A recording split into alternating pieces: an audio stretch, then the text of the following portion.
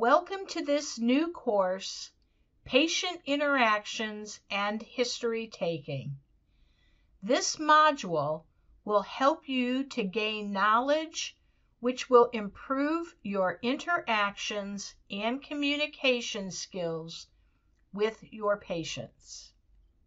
At the end of this module, you will be able to describe the role of the radiologic technologist in taking patient clinical histories, explain why patient interaction is important to patients as well as their family and friends, and explain appropriate interaction techniques for various types of patients. In Part 2 of this module, we will cover the following topics: general interactions with patients, imaging patients by age, emancipated minors, disease of the elderly, types of elder abuse, interacting with the terminal patients, and finally, advance directive. Maslow stated that each level of needs must be satisfied before an individual can proceed to the next level. It is important that the technologist understands that the patient is often at the lowest level of need when they are admitted to the hospital. They are often apprehensive and afraid of losing control. Patients may often experience anxiety, extreme emotions, and may react inappropriately. The lowest level of need is physiological and safety. This is followed by love and belonging, then social needs or esteem. Self-actualization is the highest level that everyone strives to achieve. Dealing with angry or upset patients needs patience. The technologist should try to meet the personal needs of the patient before addressing the practical need. The exact expression that encompasses this interaction is to take the heat. Taking the heat means allowing angry or upset patients to vent their anger or frustration uninterrupted and early in the interaction. By taking the heat immediately, the patient may calm down sufficiently to advance the interaction. The technologist can apologize without taking the blame or admitting fault. For example, by saying, "I apologize that you were inconvenienced." The technologist can also empathize with the patient by saying, "I'm sure the problem was upsetting or frustrating." However, when dealing with angry or upset patients, the technologist should always err on the side of caution and practice self-protection by always being aware of their surroundings.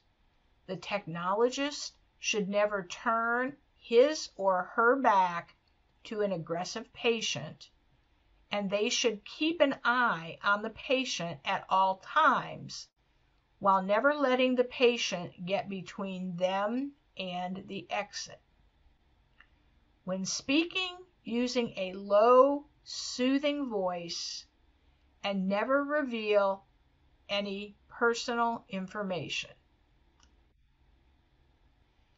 Some patients are reluctant to express their dissatisfaction directly to the technologist, but they will not hesitate to tell others. It is important to confirm satisfaction to help identify dissatisfied patients. Patients who are hesitant or non-committal can actually be dissatisfied. The technologist should probe the patient further in order to identify any possible reason for the hesitancy. Visually impaired patients could be blind or may be present with an optical injury. Give clear step-by-step instructions before, during, and after the examination, and use a running commentary to keep the patient well informed. All communication with the visually impaired should be verbal, because nonverbal cues, such as body language or facial expression, may not be recognized. Paralanguage is important to provide the patient with context and emotion, and gentle touch can often be reassuring. Speech and/or hearing impaired patients do not need to be addressed using loud speech. Nonverbal communication, such as facial expression, is important. It is also important not to use simplistic terminology or assume the patient does not understand. Using pantomime and/or demonstrations to communicate instructions. Communication should also be in writing or by the use of sign language by experts if sign language is not known by the technologist. When dealing with non-English speaking patients, touch, facial expressions, and pantomime can be useful. Most patients will understand yes and no and stop. Patients will appreciate any attempt to communicate using their language. Do not use a relative, especially a child, when communicating sensitive or serious medical information. Most medical facilities have trained bilingual employees who are available to help patients and visitors or legal language interpretation services. When dealing with mentally impaired patients, the technologist should keep in mind the degree of mental impairment will vary. Always address the patient first, but check with any caregiver for the appropriate method of communication. Some patients may not be totally aware of what they are doing and may need to be restrained from leaving the room or playing with equipment. Use a strong but reassuring tone of voice while keeping a continuous flow of conversation. Preparing the patient for the examination can help to keep them calm and aware that the technologist is trying to help. Despite the patient's level of disability, always allow autonomy if possible. Give clear and precise instructions. Address all conversation to the patient first and caregiver after, only if the patient cannot respond. If dealing with a child, offer reassurance to the adult caregiver. Friends and family may not be able to stay in the X-ray room during the X-ray procedure. However, the technologist should keep any friends or family informed. Avoid detailed descriptions of the procedure unless asked. Keep answers as brief as possible and try to overestimate instead of underestimating any wait time. This will avoid the possibility of having to go back with an apology to the family member or friend for any delays in the wait time. Mature patients consist of patients of the age of 65 years and older. Treat patients with respect at all times. Do not refer to the patient as old or geriatric. Avoid stereotypes and treat the patient as an adult. Avoid simplistic or childish terms. Remember that these patients may need additional support, especially when moving or transferring from a chair to the X-ray table, or even getting on the table from a standing position. Elderly patients may need extra time to perform routine acts. The technologist should make sure all instructions are clear and understood. Background noise can be a problem because of hearing loss. Patients can have visual problems. These patients may have difficulty walking and are more prone to falls. Also remember that the skin is more fragile than a younger person and is easily traumatized or bruised. Therefore, the technologist should avoid putting tapes or adhesives directly on the skin when possible. During imaging, use a pad on the X-ray tables to support and cushion the back, the heels, and the head to avoid a painful study.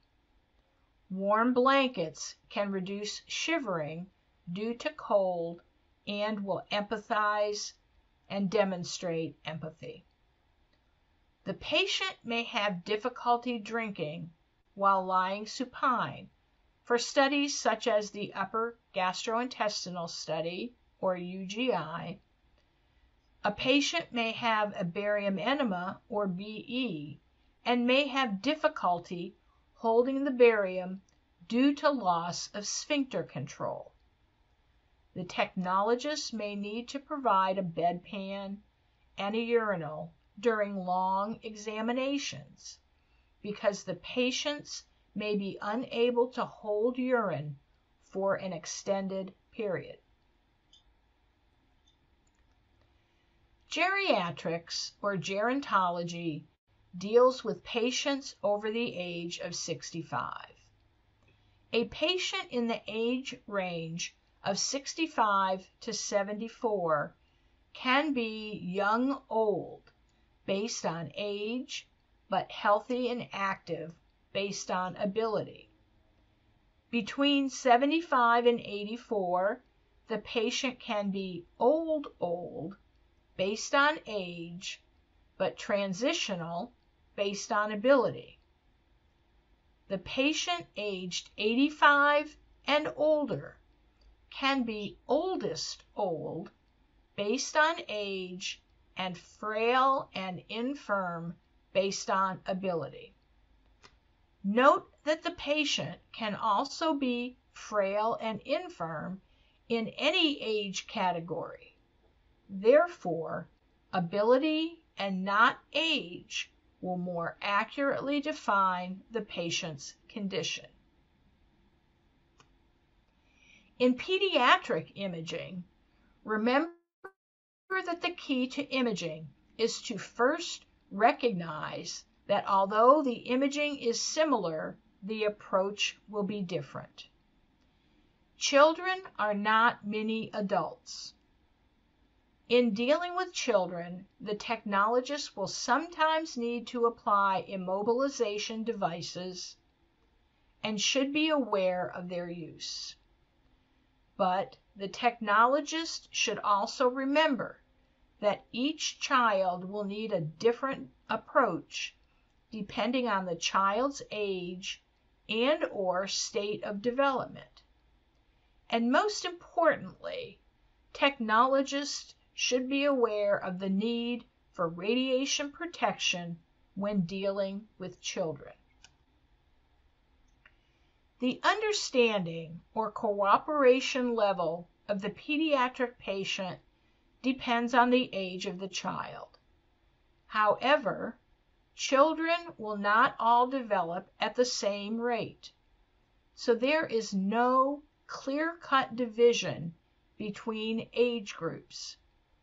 In addition, a child may regress emotionally when ill or when undergoing stressful tests held in unfamiliar surroundings. Cooperation from the child may depend on the presence or absence of a parent, their previous experiences, as well as the severity of the child's illness. The technologist should try to create a pleasant atmosphere and work with the child based on the child's understanding or age level. A play area with toys, games, activities, books, or magazines can provide a useful distraction. The technologist should try to be as honest and creative as possible when dealing with children.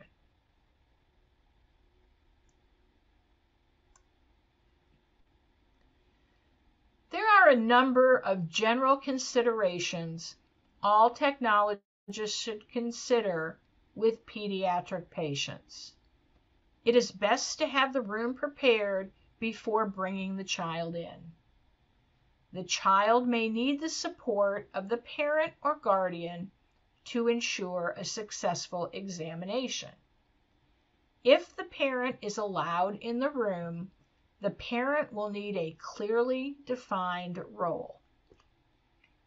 In a few cases, having the parent in the room may actually be contraindicated.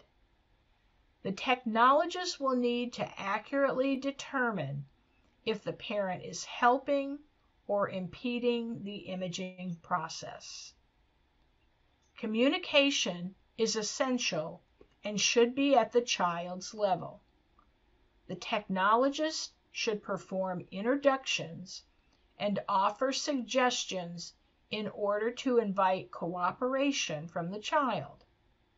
If possible, request the child's help, and most conversations will provide a good distraction. Answer questions in a truthful as possible manner and give sincere praise only if it is deserved.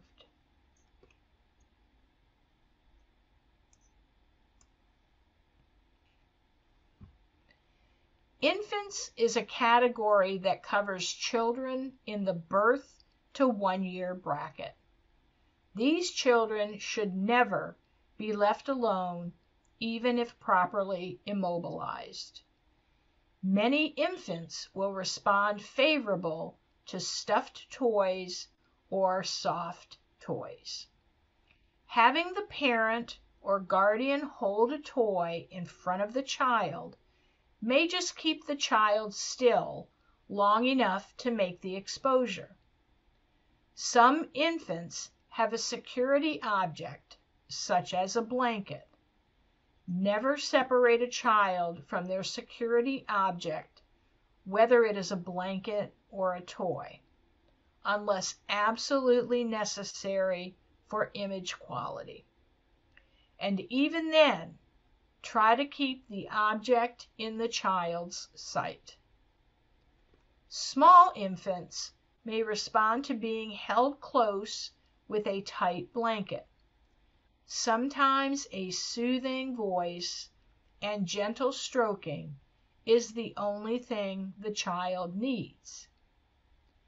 Technologists should remember that small infants will cry if hungry, cold, or exhausted, and older infants are capable of recognizing a familiar face and may experience separation anxiety if faced with an unfamiliar face. This is another reason to allow the parent to assist with the entire procedure if possible.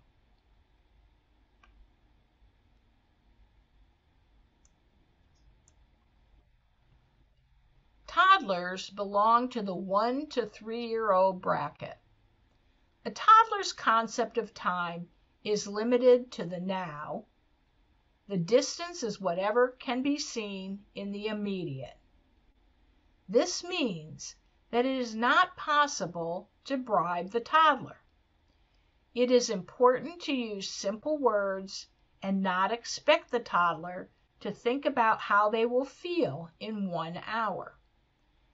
These children are concerned only about the here and now. Toddlers are unfortunately capable of retaining a vivid memory of past discomforts associated with people dressed in white.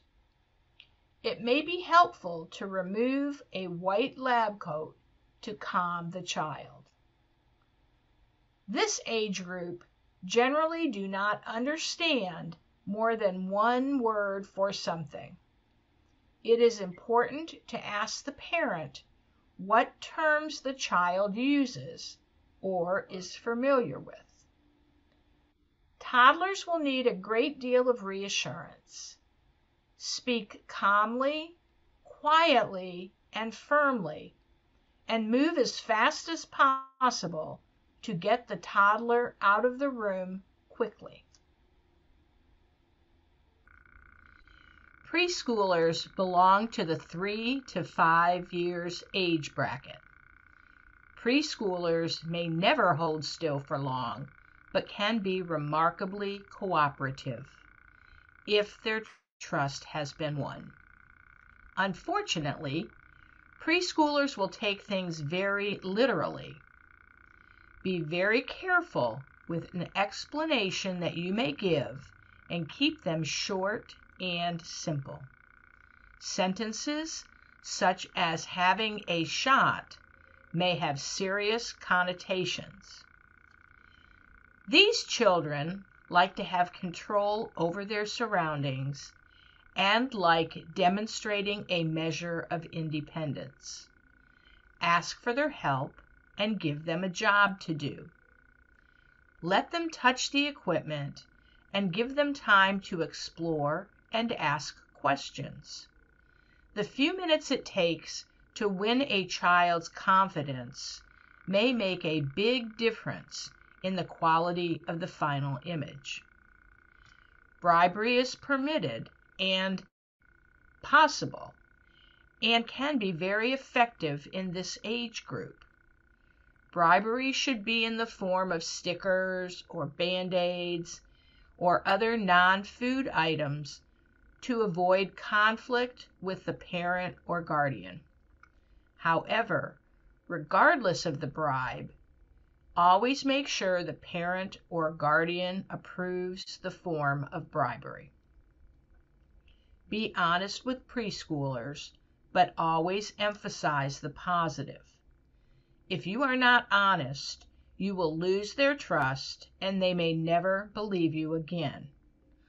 Often, young people will respond well to making a game of having their picture taken or seeing how long they can hold their still. Never use threats or unnecessary force, especially in the form of immobilization devices. These should be a last resort. If they really are uncooperative and are agitated, it will be next to impossible to restrain children in this age group.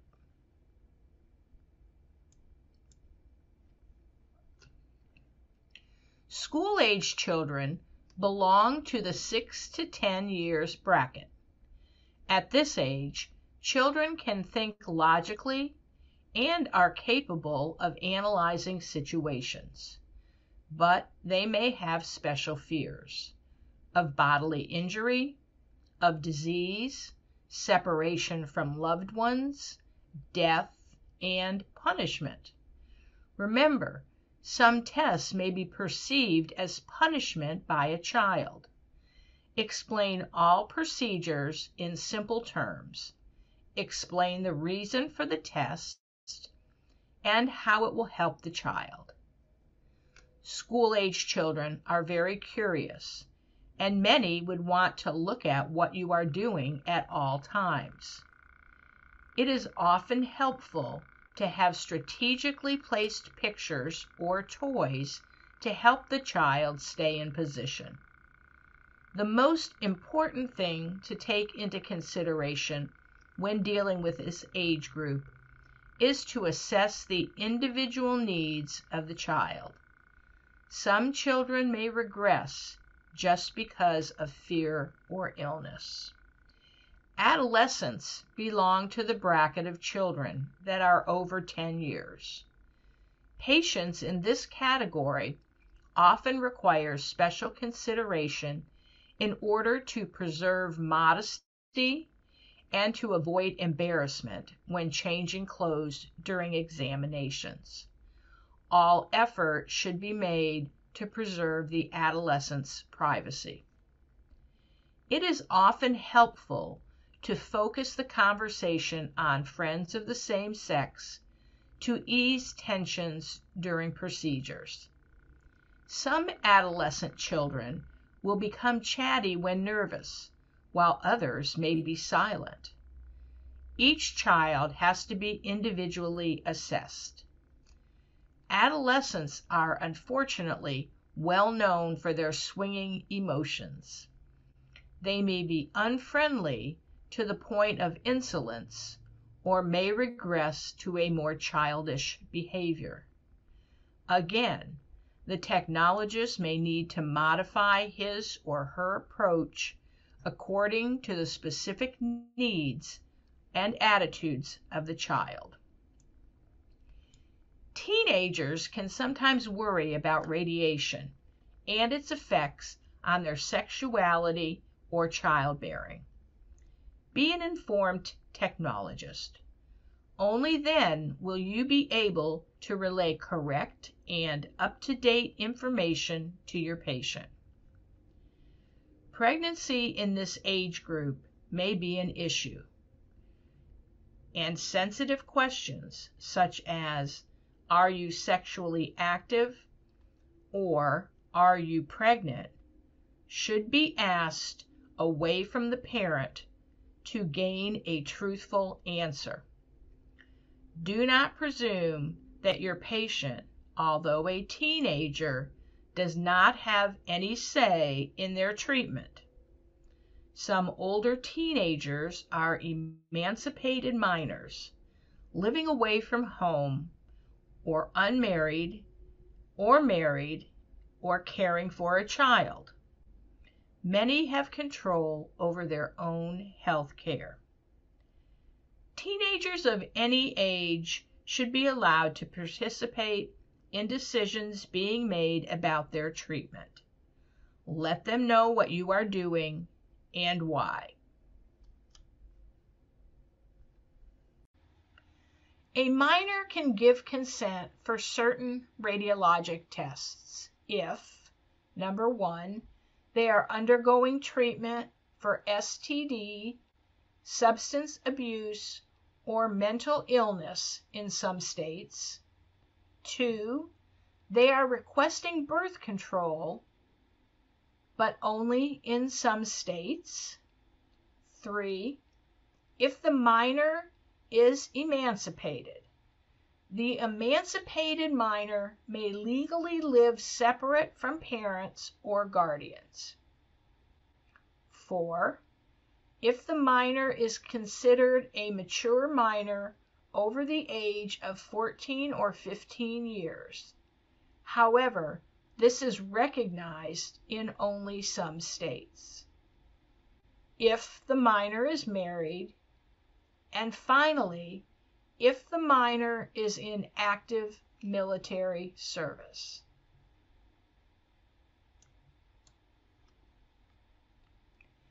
Another factor to consider during imaging is that the patient may have a less effective lung function and is therefore unable to hold a good breath for a chest X-ray. Technologists should provide emotional support. The patient may have painful joints or arthritis, or could experience dizziness when standing. Never leave the patient unattended, and always assist the patient when moving on or off the X-ray table.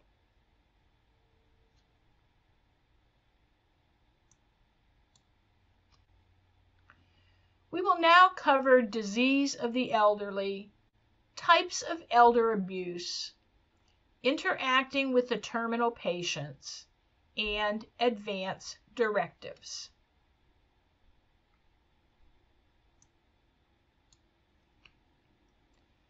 Primary aging is a gradual process which begins in childhood and extends through old age. Secondary aging consists of disease, abuse, and disuse, which are often within the control of the individual.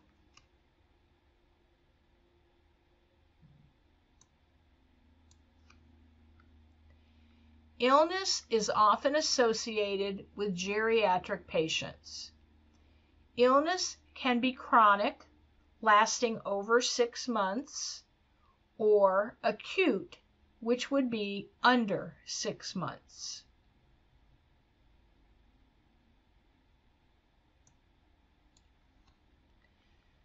Some illnesses are more common among the elderly.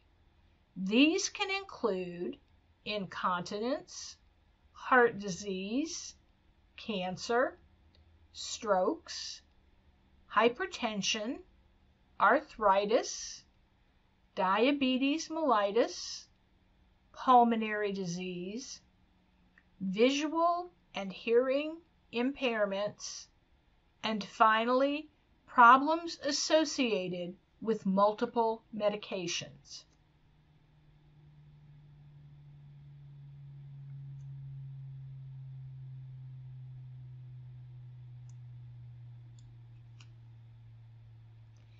Aging is a gradual process, and the patient will show physical changes as a function of the aging process.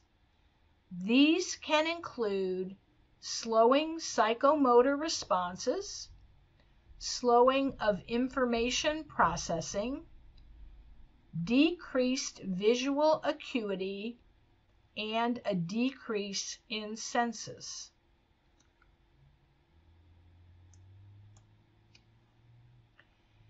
Each system or organ may show specific deterioration with age.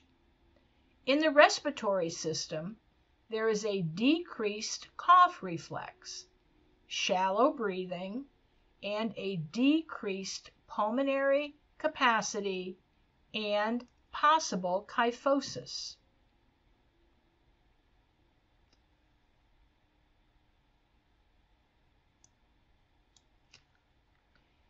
In the musculoskeletal system, there is an increased risk of osteoporosis, arthritis, decreased muscle strength, atrophy of muscle mass, and a constant fear of falls that can lead to fractures.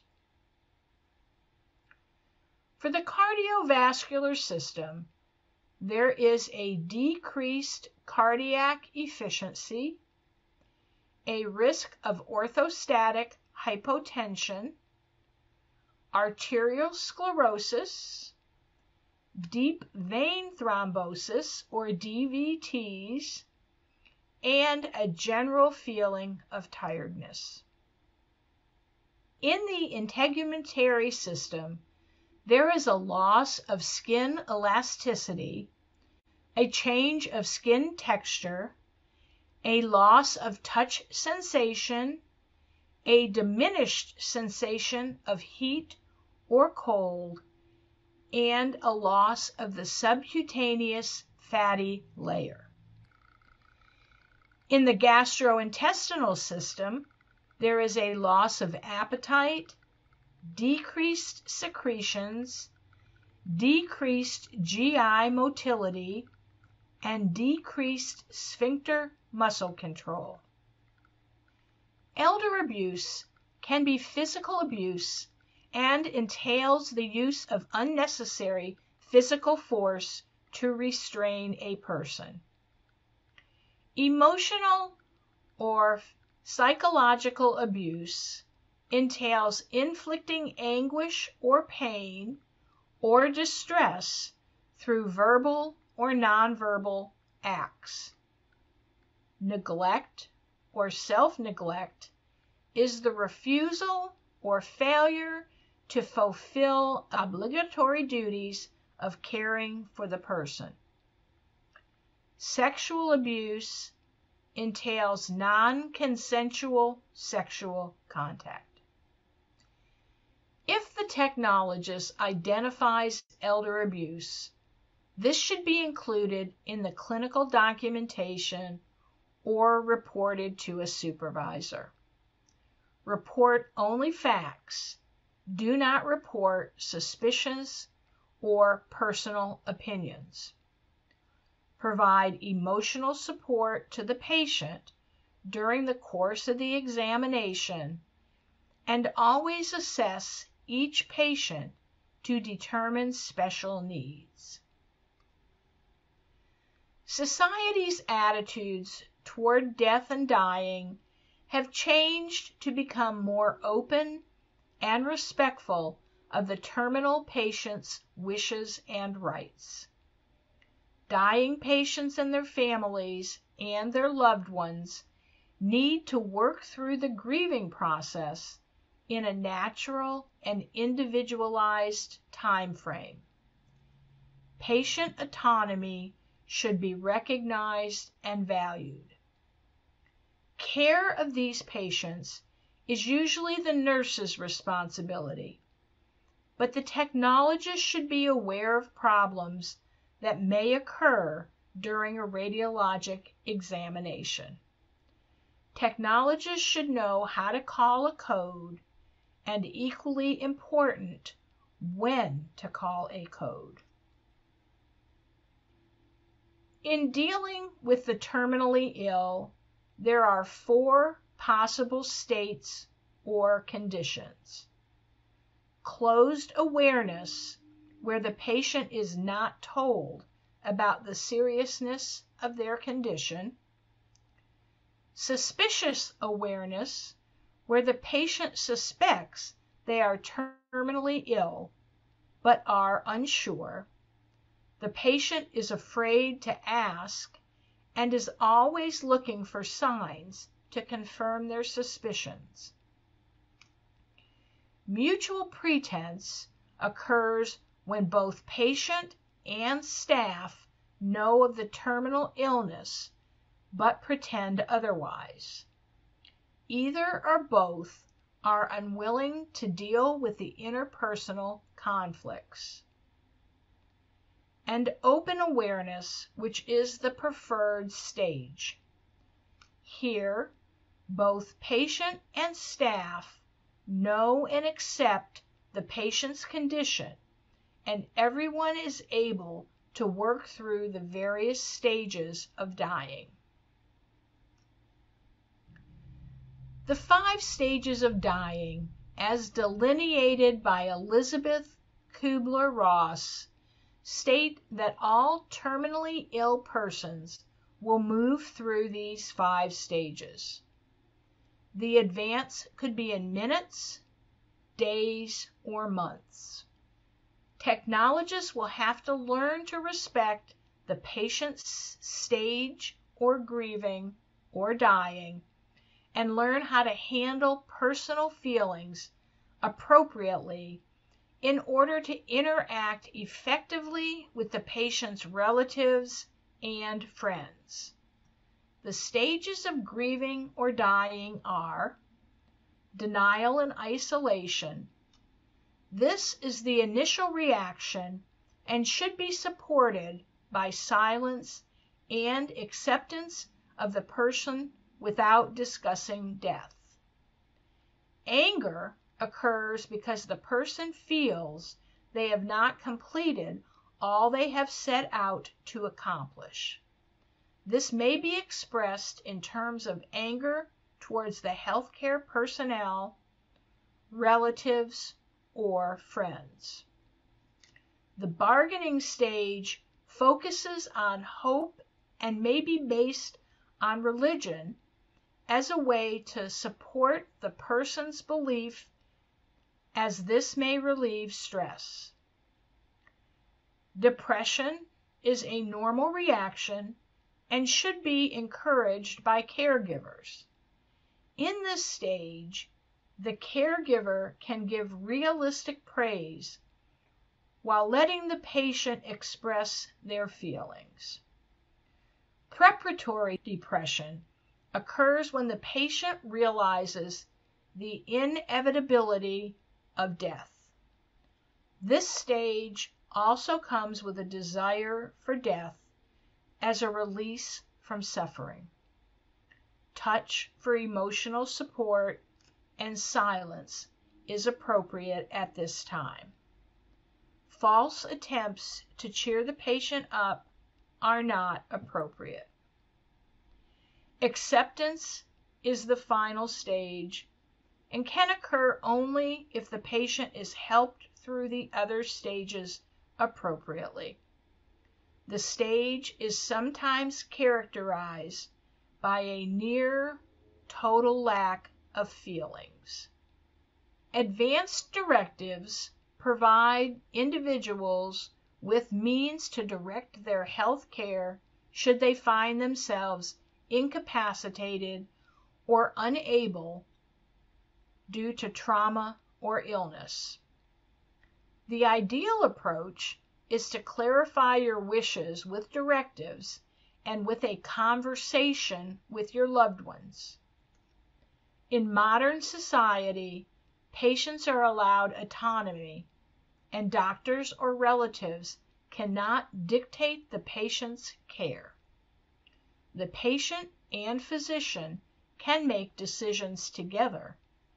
However, the patient's wishes should be taken into account. The advanced directive can sometimes be divided into two parts. Part 1 includes the name of the healthcare agent, proxy, surrogate, or representative, the roles and authorities your agent will assume must be clearly defined, including when the authority becomes effective and your agent's obligations. Your agent cannot be a personal doctor, but can be a family member. This person must be someone you can trust to make decisions based on your expressed wishes. Part 2 includes your living will, which will include end-of-life decisions, for example, a DNR or do not resuscitate, a DNI or do not intubate. The living will also have information on what limits you would like placed on prolonging life and what method or type of pain relief you would like administered. Any other medical wish can be included in the living will. The medical power of attorney, or POA, document is different from the power of attorney that is authorized someone to make financial transactions for you. Without a medical power of attorney, the decisions about your care defaults to your spouse. If you aren't legally married, decisions fall to your adult caregivers or your adult children or your parents. If you are legally married, decisions fall to your adult children or your parents. The power of attorney is also called a durable power of attorney for health care or a health care agent or proxy. The medical power of attorney form is a legal document that designates an individual to make medical decisions on your behalf in the event that you are unable to do so. These forms allow your healthcare agent or proxy to use a living will as a guide, but interpret your wishes when unexpected developments aren't specifically addressed by your living will. The living will is a written legal document that spells out the types of medical treatments and life-sustaining measures you do or don't want, such as mechanical breathing with respiration and ventilation, tube feeding, resuscitation, or types of pain medication. In some states, the living will may be known by a different name, such as a health care declaration or a health care directive. Do not resuscitate order, or DNR, is a request to not have cardiopulmonary resuscitation, or CPR, if your heart stops or if you stop breathing. A DNR order can be put in your medical chart by your doctor. This concludes patient history taking and interactions. Prior to taking the examination, please reread the module objectives to verify that you have no additional questions to review. We hope you will continue on to the remaining modules in patient care in radiology. Thanks for watching. To purchase the full course and earn your CE credits, click on the link in the description or head on over to our website at www.medical-professionals.com. And while you're there, check out our All Access Pass, where you can get unlimited CE credits for your state and ARRT renewal for just $49.99. We also offer a host of free resources to make it easier than ever for radiologic technologists like you to achieve excellence. Check out our free radiology CE webinars, clinical reference guides, and free CE courses on our website today. Be more than just certified. Choose medical professionals.